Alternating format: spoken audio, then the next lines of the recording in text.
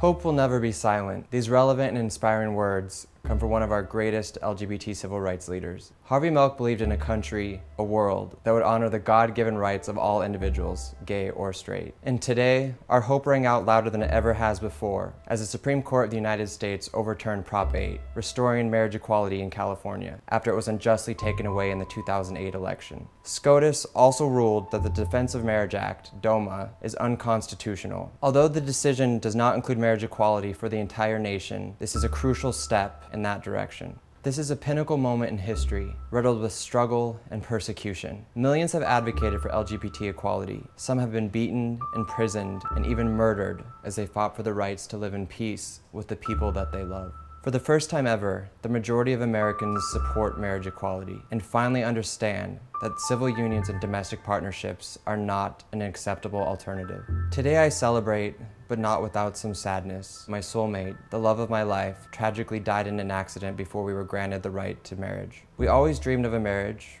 a family, and a future filled with love and equality. I may not ever be able to marry my partner Tom, but I wear the ring that he gave me every day as a symbol of not only our love, but the fight for gay couples everywhere. And I'm comforted by the fact that he's celebrating not only with me today, but with all of us.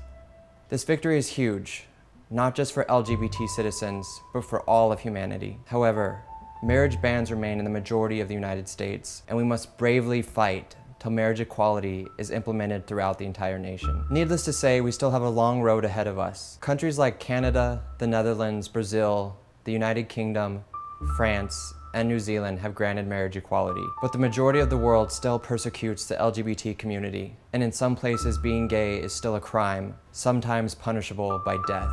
We must keep the victimized gay and lesbians who live in these places close to our hearts and fight for their rights to be realized just as ours were on this day.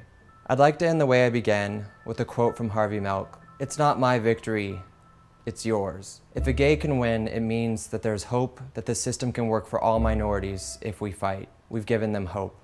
I believe this applies to our win today, and I remain hopeful that further progressive change is not far beyond our reach. Let us celebrate today, but continue to fight for a brighter tomorrow. Do not lose sight of the struggles for equality and justice that persist. We will bring light to places still living in a mire of fear, hate, and ignorance. And I hope today's decision will instill love and understanding in the people of our nation and world.